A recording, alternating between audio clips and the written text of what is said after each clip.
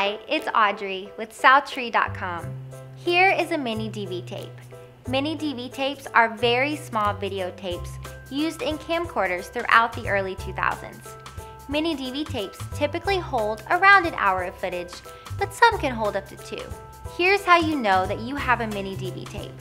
It's only 1/4 inch thick, 2.5 inches wide, and 2 inches tall, or about the size of my Hot Wheels car that my brother gave me. Finding a working MiniDV camcorder to watch your home videos is getting tough. We're here to help digitize them to ensure you can watch these for years to come.